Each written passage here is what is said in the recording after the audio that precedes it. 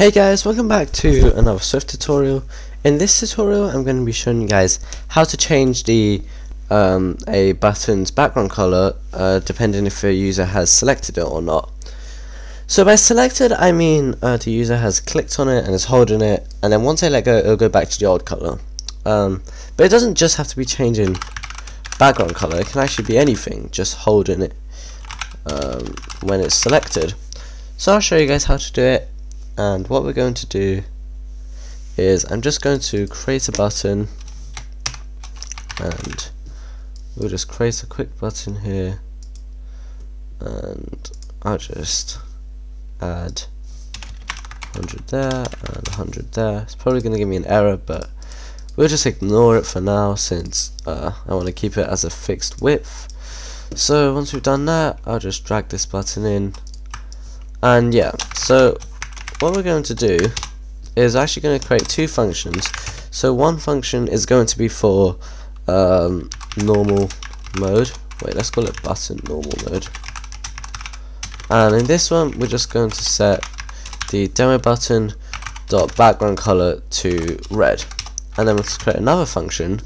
And I'm just going to make this a bit smaller so that it doesn't take up too much space. Button selected. And as far as I know if you want to set the title color you can just set it for state selected, but I don't think there's a option to set background color like that. Like if I just search up set background, see, you can see there's set background image but not set background color. So I'll show you guys how to do it. So if we just, for when the button is selected, we want to set the background color let's set it to green. Alright, so now what I'm going to do is I'm going to add in some actions. So the first action is going to be for when the person touches down. So basically this is as soon as the user clicks, and let's call this button touch down, and let's print inside touched down. And let's also create another outlet, and this is going to be for touch up, and we'll just leave that there, and let's call this button touch up. Okay, and we'll print touched up. Okay, now what I'm going to do is just make sure that this is all working fine. So if I just load this in,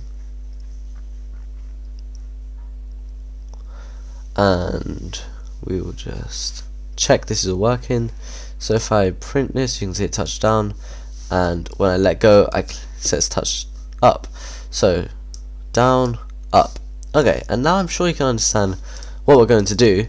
So when we touch down, we're going to call the button normal mode function, and when we touch up, actually no, I'm doing it the wrong way. When we touch down we want it to change, so you can do button selected, and when we touch up we want it to go back to normal, so we can just set it back to normal mode like this. And then inside of these functions you can just configure your button. But yeah, so you can see if I let go, actually what we should do is when a view loads we should just run the button normal mode once so that it actually has the background color. Okay, so now you can see we have a red button, and it has a red button like this, and when I select it it turns green, let go, and it goes back to red. So yeah, that's basically it. And inside of this you don't just have to change the button text, like you could just do anything you want when the button's selected, and yeah, you can just configure your button here and things. We've just changed the background color, but you could do some other stuff. So if you wanted the button to have rounded corners or something, we could do demo button dot layer dot I think it's corner radius, and we'll just set it to 5 like that. And now you'll see that oh, one thing you do need to remember to do is to revert the changes you make over here. So what if I want it to only have corner radius inside of the selected, then we also need to revert it back over here. So now you'll see you can't really see it that well. Let me make it 30 so you can really see it. But yeah, so you can see if I select it, the corner radius changes, and that's a weird artifact, but I'm sure if you just apply some more properties such as mask, I forgot what it was called, but the mask one where it doesn't allow things to go out of bounds, I think it's mask out of bounds, set that to true and that should be fixed. But yeah, basically this is how you do it. So have two actions, one for touchdown and one for touch up. And honestly, I don't actually know how they differentiate between them in code, but there must be something hidden behind the scenes. But yeah, just have one for touchdown, one for touch up, and then just call these two functions in the respective ones. And this is where you configure your buttons. So yeah, thanks for watching, and I'll see you guys in the future tutorial. Bye!